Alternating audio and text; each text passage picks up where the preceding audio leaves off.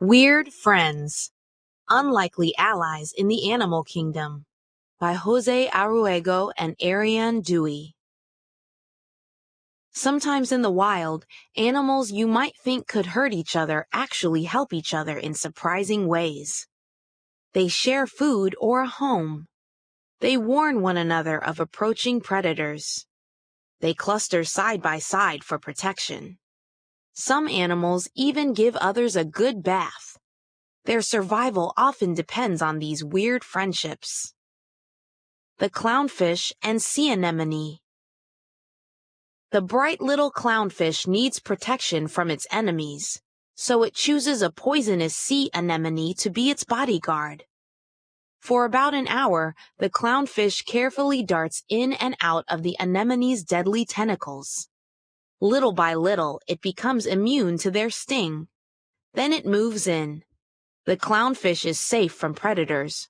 So is the anemone, because its enemy, the butterfly fish, is afraid of the clownfish's bite. The rhino and the cattle egret. As they graze across the plains, a rhino and her calf stir up grasshoppers. But the rhino can't see very well and may not notice danger approaching. So she lets a sharp-eyed cattle egret perch on her back to act as a lookout. The egret is rewarded with an endless feast of grasshoppers. If the egret spies danger, it screams.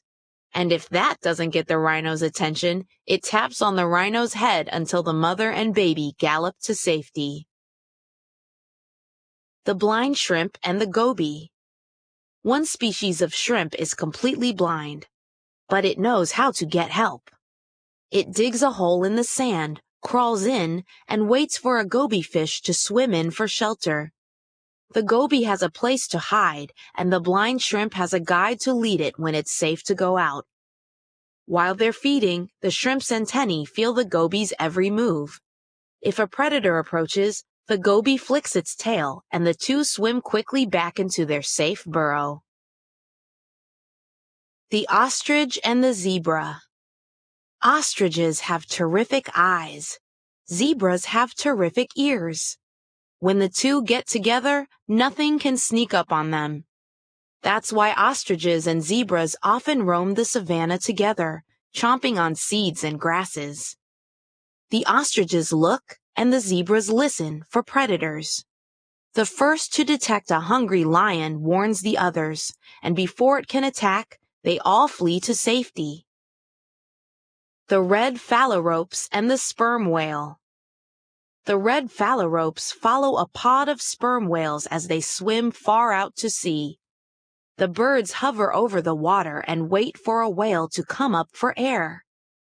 As soon as a whale surfaces, the birds land on its back and begin to pry parasites from cuts and cracks in its skin. Being free of these pests makes the whale feel better, and the phalaropes enjoy a tasty meal. But the birds have to eat quickly because once the whale blows, it takes a breath, slaps its tail, and dives deep into the ocean. The red ants and the large blue butterfly. When red ants find a particular type of caterpillar, they lug it back to their nest. There, they tickle its tummy till it oozes the sweet honeydew they love to sip. In return, the ants feed the caterpillar all it can eat. The caterpillar lives unharmed in the ant's nest for 11 months, eating and pupating. Finally, it emerges as a large blue butterfly, shakes out its wings, and flies away. Soon, the ants will go in search of another caterpillar. The hermit crab and the sea anemones. When a hermit crab needs a new home, it finds an empty shell, moves in, and sticks sea anemones on top for protection. The anemone's stinging tentacles scare away octopuses, which love to eat hermit crabs. Anemones can't walk, so the crab provides them with transportation to new feeding spots. And because crabs are messy eaters, there are always food scraps for anemones to nibble. The impalas and the baboons. At the waterhole, a herd of delicate impalas stays close to a troop of tough baboons. The impalas use their excellent senses of smell, hearing, and sight to detect danger. If the impalas notice a predator approaching, they dance nervously. That warns the baboons, who bare their fangs and snarl to scare the attacker away. The horse mackerel and the Portuguese man-of-war. When the horse mackerel is pursued by an enemy, it races for home. The mackerel's home is a colony of small organisms living together called a Portuguese man-of-war. It has venomous ribbons that can reach 70 feet long and that shoot paralyzing, barbed harpoons into whatever they touch. But they don't harm the horse mackerel because it doesn't feel their sting. The mackerel is safe and the man-of-war is well fed because any predator that comes too close will end up as the man-of-war's dinner. The forest mouse and the beetles. At night, the forest mouse scampers around the rainforest looking for food, with beetles clinging to its fur and face. But the mouse doesn't mind because the beetles eat the fleas that infest its fur. During the day, while the mouse sleeps, the beetles dismount and eat the bugs in the mouse's burrow. The beetles are always well fed, and the mouse and its house are free of itchy insects.